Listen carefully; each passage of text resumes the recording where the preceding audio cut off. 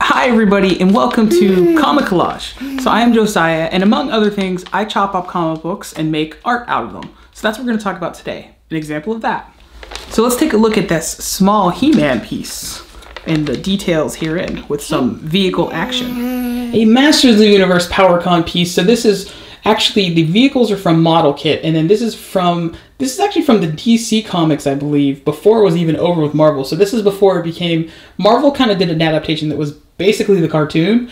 The adaptation DC was very much like the mini comics, because I believe DC did the mini comics, or DC artists, or I might be crossing my wires there. But he was He-Man, first in DC Comics. There was one where it was like in an issue with Superman. It's on the cover, it's Superman and He-Man, which is pretty cool. And that one's actually pretty valuable. And then there was a 3-issue miniseries that came a bit later, and this is from that 3-issue miniseries. And then Marvel would later do a run kind of much later in the time, and it's interesting, that run, the early issues aren't worth much, but the late issues are when they sort of stop making as many. But this one just features one of those early issues you can see here, and the images of those vehicles are actually from an ad for Model Kits. So that's where that stuff comes from.